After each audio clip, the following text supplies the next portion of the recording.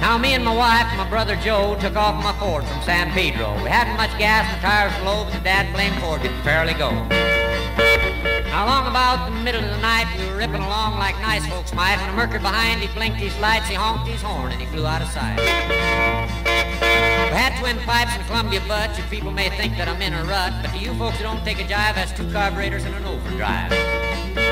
We made grease spots out of many good towns and left the cops' heads spinning round and round. They wouldn't chase, they'd run and hide, but me and that merker stayed side by side.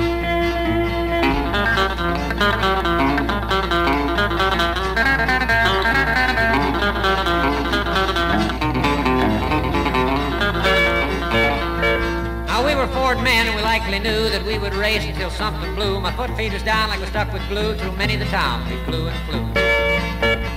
I looked down at my lovely bride, her face was blue, I thought she'd died. Left streaks through town about 40 feet wide, but me and that merker stayed side by side. My brother was pale, he said he was sick, he said he was just a nervous wreck, but why should I worry for what the heck? Me and that merker was still neck to neck. Now on through the desert we did glide, flying low and a flying wide, and me and that merker was taking a ride, and we stayed exactly side by side.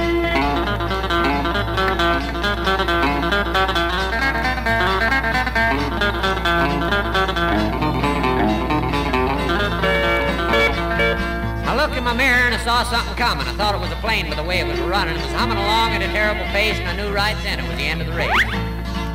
When it flew by us, I turned the other way. The guy in the merker had nothing to say. But there's nothing but a kid, he was wanting to play. He was driving a hop top Model A.